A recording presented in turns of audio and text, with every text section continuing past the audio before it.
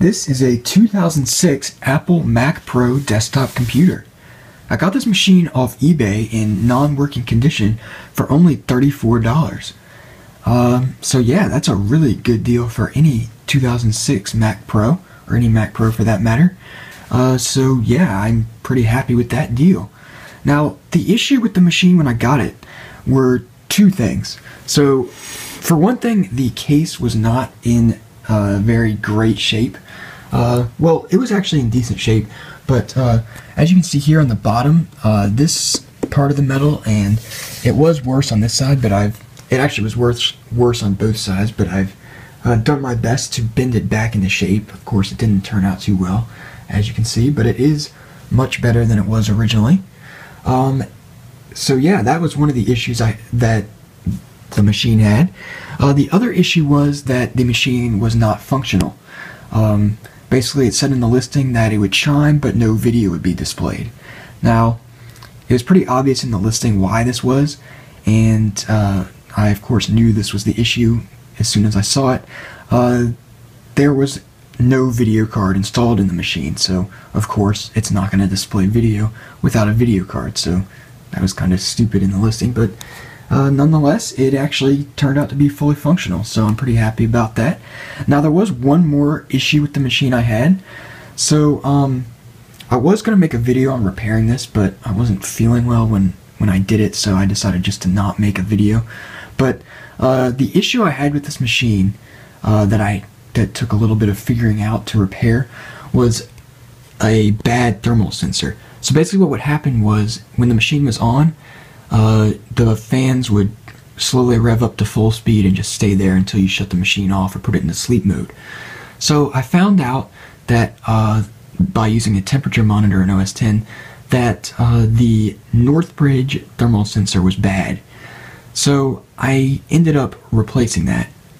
But I wasn't exactly sure what the correct part to get for it was. I originally thought it was an LM35 digital thermal sensor IC. However, it turned out that the thermal sensors in this machine are just simple NPN transistors. So I had a lot of those spare, so I just soldered one in to the original cable that the original thermal sensor was on, and sure enough, it worked perfectly fine. And to get a proper reading on that thermal sensor or transistor, whatever you want to call it, I just shoved it in between the fins of the northbridge heatsink, and I will be showing you that when we take a look inside the machine. But for now, let's just go ahead and give you an overview of it. So right here on the top, we have the two optical drive bays, one of which is populated by a super drive. It is an IDE drive, of course. This is a 2006 machine. On the bottom bay here, we do not currently have anything installed. So on the front I/O on the machine, we have a power button and power LED there, a headphone port there, two USB 2.0 ports there, a FireWire 400 port, and a FireWire 800 port there.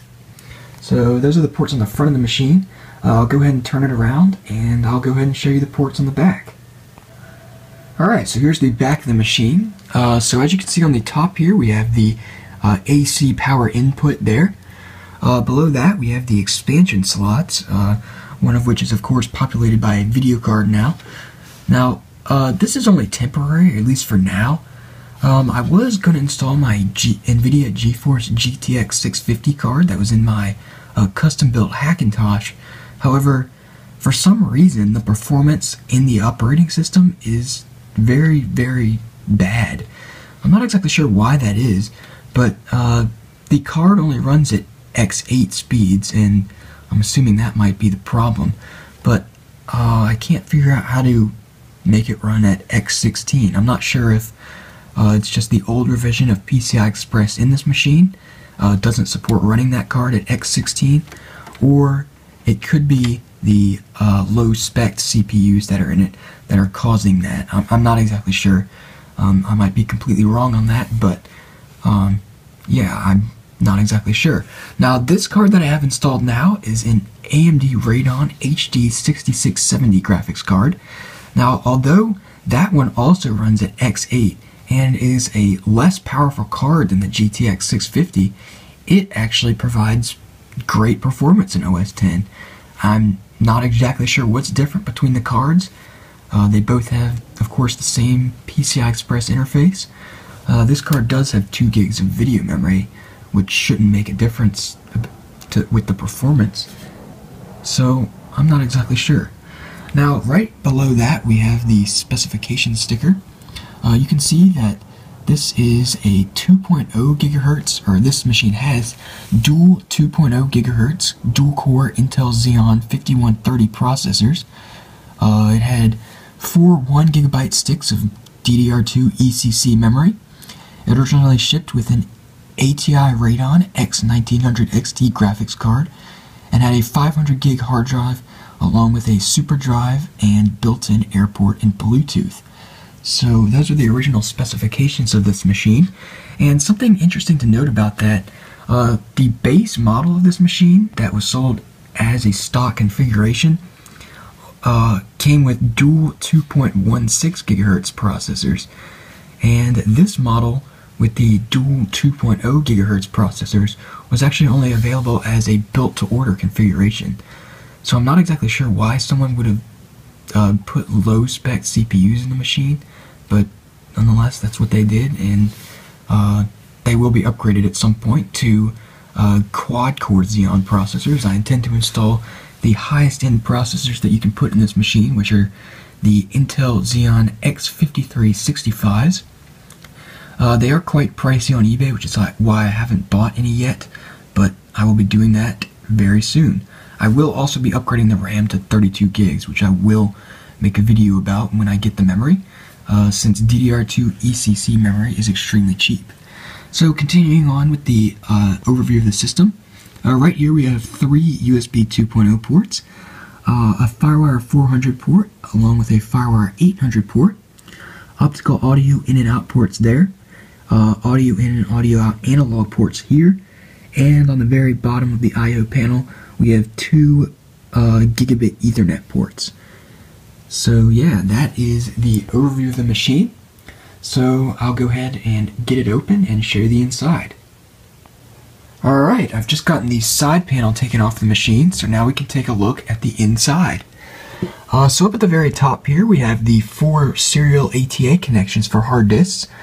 And these are designed to be used with these little drive caddies that you'd screw a 3.5-inch hard drive into, and that just slide in up here, so you don't have to worry about the SATA cables and plugging those in by yourself.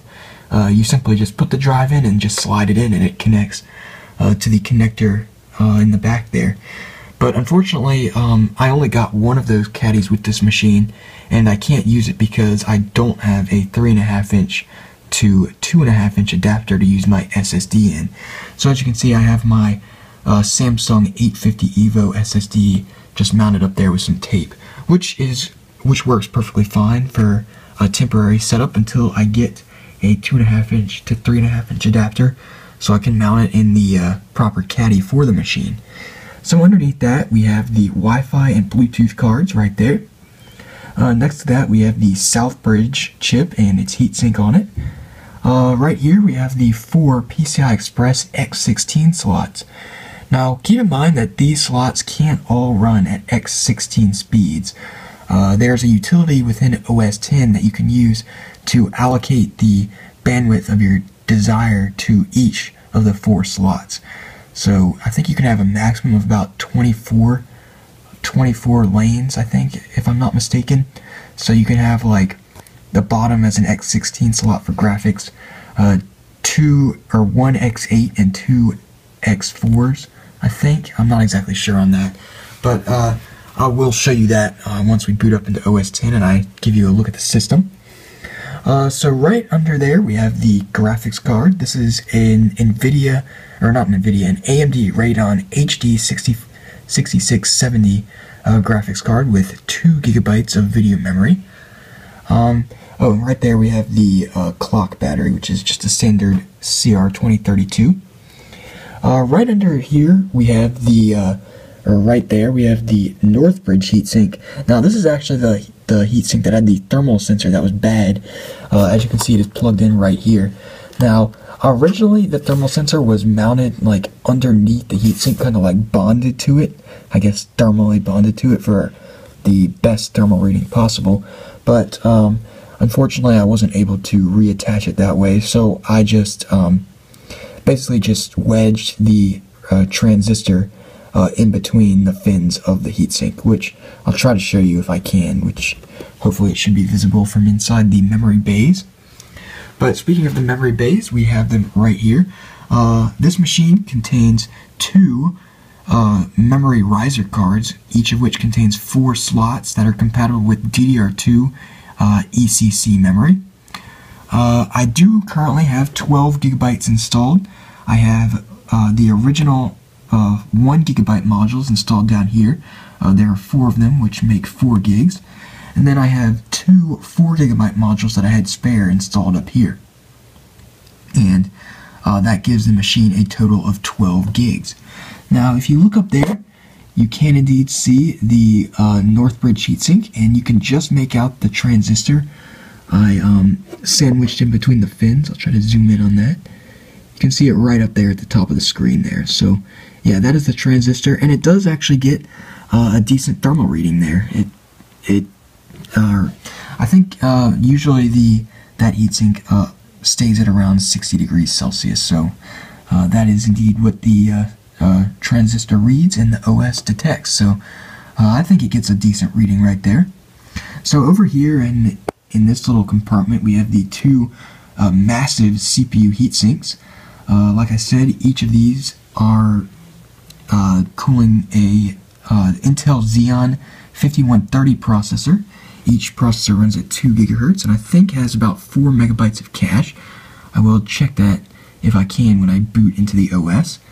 But yeah, that is the internals of the machine. So what I'll go ahead and do now is just go ahead and plug it in, and I'll go ahead and give you a demonstration of the machine. So I'll be right back. Alright, I have gotten the machine hooked up to a keyboard, monitor, and mouse, and I've actually hooked it up to my main setup because I am actually using this as my main machine now. So I'll just go ahead and power it up.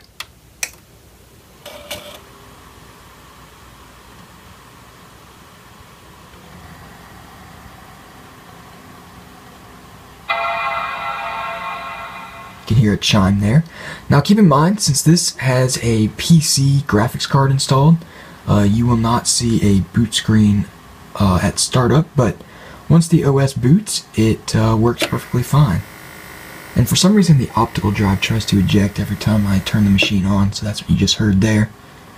I'm not sure what's causing that, but I think it might be my USB to PS2 keyboard adapter that I'm using for my keyboard. So it should be booting up in the next few seconds here. So let me switch over to my monitor. And as you can see, it is now booted.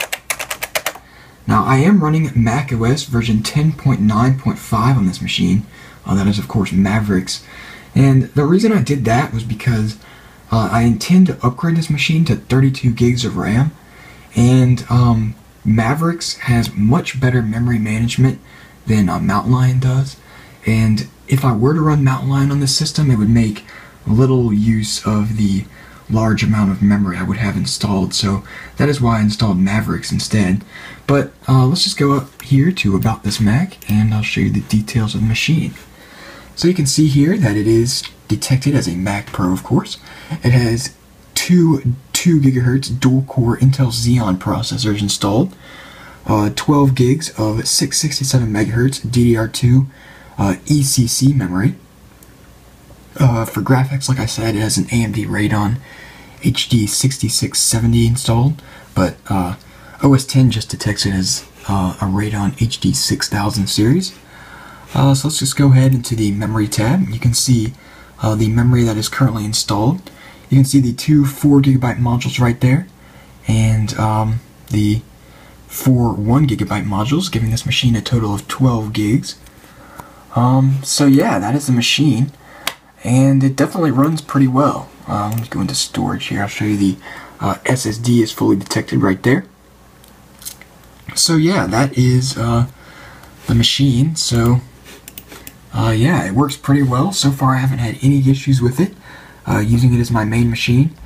And once I upgrade this to 32 gigs of RAM and 2 quad-core Intel Xeon processors, I'll have a really nice machine. So, yeah, that is the Mac Pro early 2006.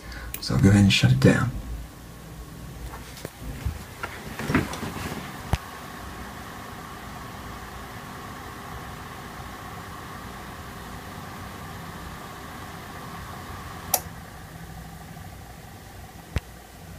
So that is my early 2006 Mac Pro. Hope you enjoyed this video.